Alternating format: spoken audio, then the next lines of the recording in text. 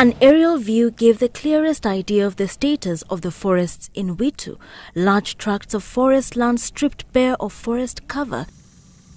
On the ground, palm trees tapped almost dry, a practice which harms the trees, and bag after bag of charcoal locked in a shed.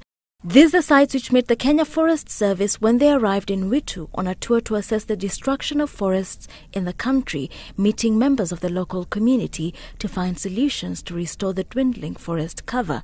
And while both sides agreed that illegal logging had to be stopped, it was evident that it is still ongoing undercover. We've come on a surprise visit, inspection of the forest and the moratorium to see whether it's being observed. Indigenous trees are being cut. This cannot be acceptable. So our officers will be responsible for this. We cannot allow indigenous trees which have been here for 100 years to be cut, whether they are in community forest, whether they are in private forest, or whether they are in public forest. So this must stop.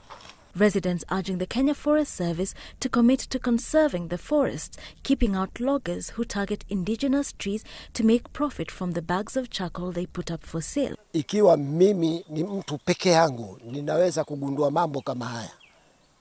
Serikali ambayo kwa ina machinery za kutosha, kwendaje paka mambo kama haya yanatokea. Hii si ya mtu ya kwamba anataka kwenda kupika mboga nyumbani. Hii inakuja semi trailer inasimama hapa na inapakia. Na tuna department na watu kibao hapa ambao kwa wanafanya kazi Witu kwa idara ya forest, lakini sijui ni kwa njia gani wao hawawezi kuona uharibifu kama huu. And our Kenya Forest Service officers must learn to work with all the organizations which are on the ground, and upmost they must start to learn to work with the communities. Communities and Kenyans also need to police their forests. We cannot get enough people to do this. The tour coincided with Environment Cabinet Secretary Keriako Tobiko's journey to Kajiado County to sensitize residents about tree planting and forest conservation. But also, as we ban charcoal, let's also be realistic, because we must provide our people with alternatives, because they must cook, okay?